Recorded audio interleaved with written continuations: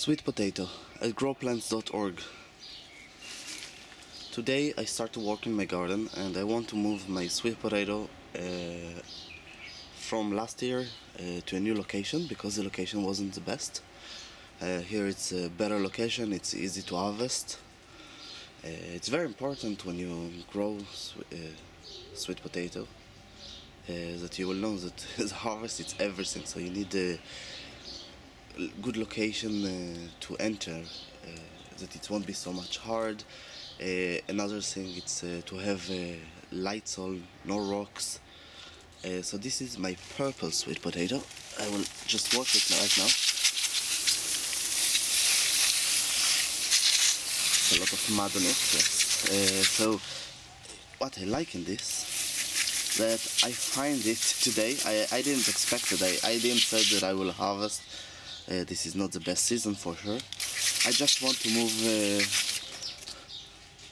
I will wash it later, but it's beautiful. It's a big one for purple.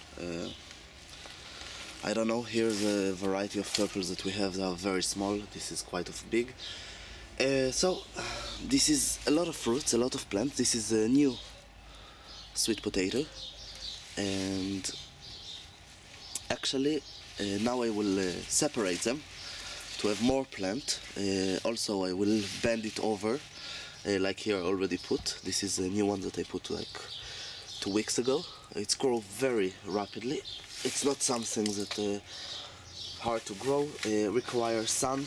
Apparently in full sun in the late summer or the hot day of the summer, it will cause a lot of problems that might to consider. So I would recommend almost full sun. I know if you have not have so much hot summer, the leaves, what happened actually here is that if you put it in the hot summer, it's huge, as you can see.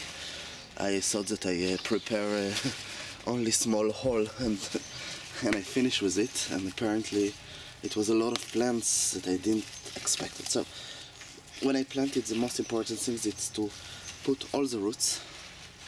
As you can see, I cut the roots. It was leading directly to the big sweet potatoes that I show you. It's purple from the inside, if I don't remember if I said it. So I cover it. Most important thing is not just to cover the roots, it's also to cover a little bit more another division. Why? Because it will, if the roots that you put are not the best, it will regrow a new roots that won't cause that, so they will switch the old roots. It's very nice. This is actually I need 2 hands, so you will forgive me. I need to separate it. How I separate it, it's with water to see where is the roots, and slowly I separate it for a lot of plants. And here it was connected for the main here. I don't know if you can see. So it was connected like this or something like this with another stem. And this was sorry about my leg. So that's all from growplants.org.